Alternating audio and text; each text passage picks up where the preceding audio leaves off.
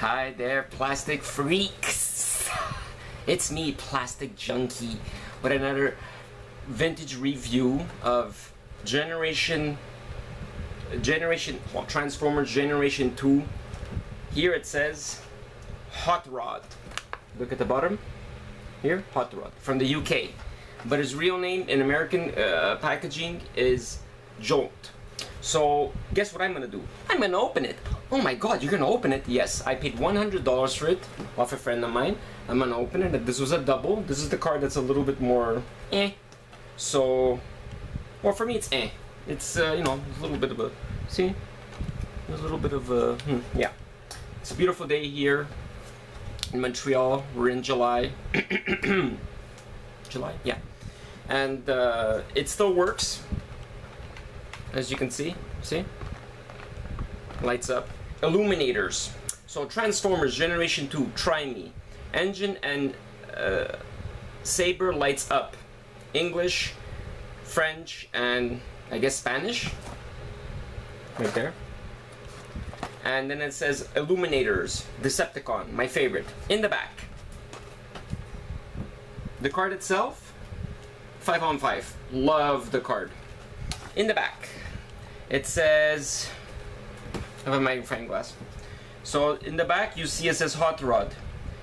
It's time for the Autobots to move over, and I'm here to help them on their way.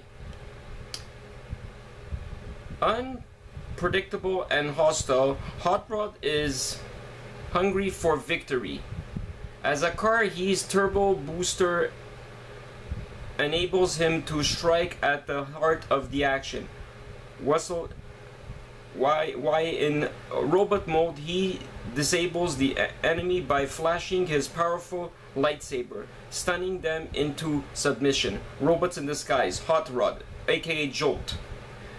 And then it says it in French and in Spanish. Okay. 1993. The artwork in the back is beautiful. I like that. Now, guess what I'm gonna do? I'm gonna open it. So, let's see, I'm gonna open it in a way that you could see. So I'm gonna go like this. So you could see it and open it slowly. With an X-Acto knife. I'm gonna be out of range for a little bit. They're not the easiest to open because really, look, so the bubble is different. Then I'm gonna transform it and show you how the saber works. I'm picking it out now, as you can see.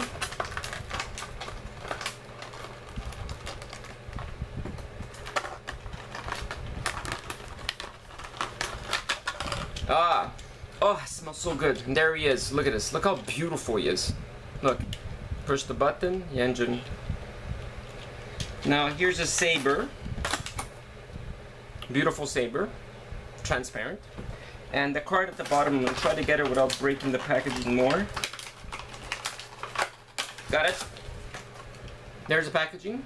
Just put it in storage. That's all I'm going to do. And now I'm going to transform it. So I got the packaging here. I got the accessories, the instructions. So it shows you exactly what to do. So far 1, then 2, then 3, 4. That's a simple one. Change the batteries. Let's try it out.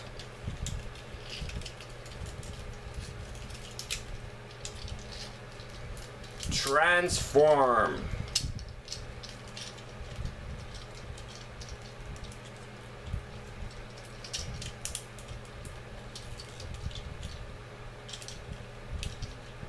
Okay.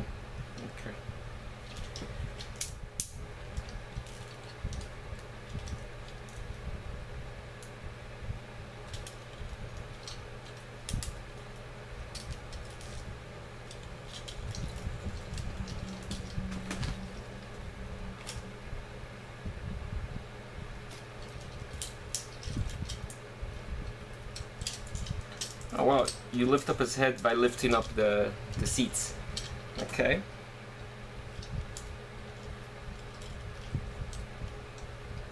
I don't want to break him, that's for sure.